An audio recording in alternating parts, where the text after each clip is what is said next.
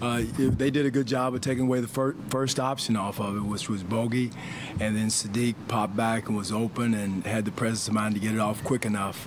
I made it, again, execution down the stretch is very important. I thought offensively we got what we wanted, but defensively we was trying to foul on the catch before Thompson hit three, because great players, that's what great players do. But they executed so well that, Killian was afraid to grab Lamb or was hesitant because he didn't see the pass coming over his head. And then once Thompson caught it, Sadiq didn't have a chance to foul him. So, those situations we got to understand and learn. I promise you, most of our guys haven't been in that situation too many times. So, but we made up for it by executing on the offensive end. That's a challenging emotional swing, obviously, when he hits the shot, building erupts, and then you guys have 1 second with which to work.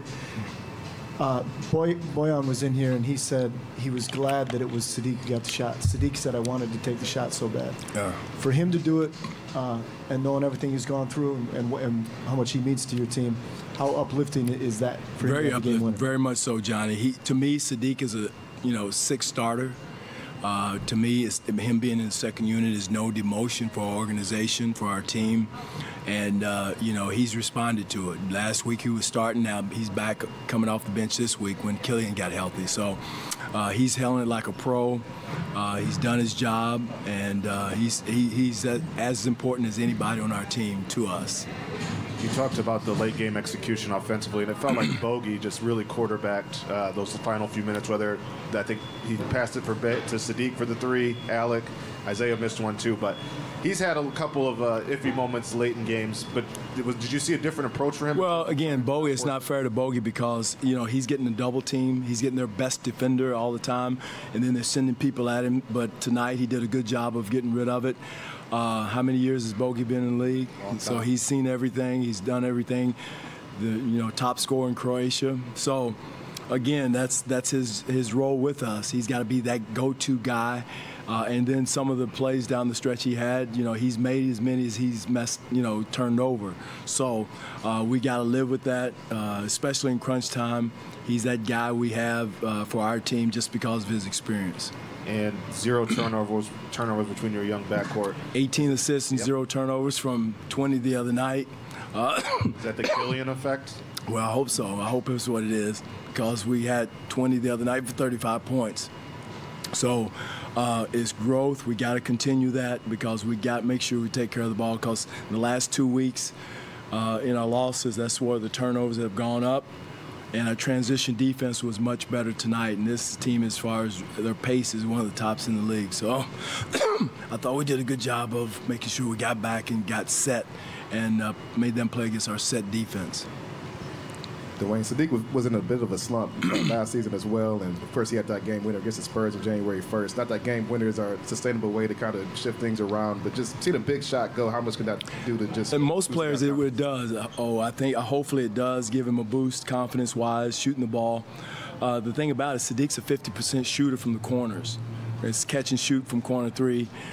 In transition, catch and shoot, he's 40%. So I trust him, anybody on our team to shoot it, kind of getting his rhythm where he doesn't have to put it on the floor, just catch and shoot, 50 and 40%, you'll take that all day.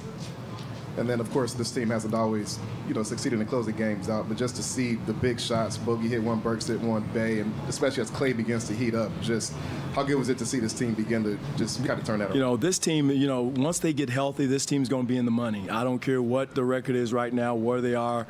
Their DNA is a winning team. They're going to win. Once they get everybody healthy, get everybody together, they know how to win. They got big shot makers and a aggressive defense that gets into you.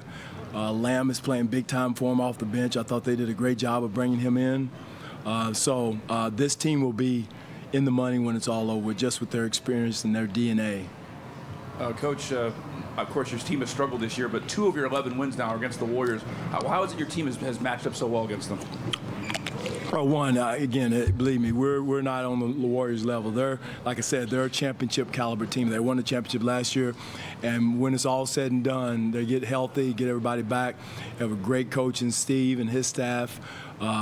Championship DNA. You cannot give the experience to anybody that they have.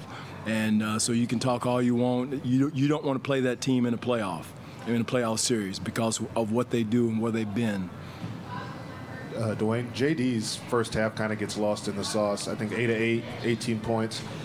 I'm going to say more lobs in that first half than maybe he's caught all season. Is that him progressing in terms of spacing? Is that just having two guards who are on page with him, or is it the matchup? Well, spacing is very important, and getting behind their defense was important.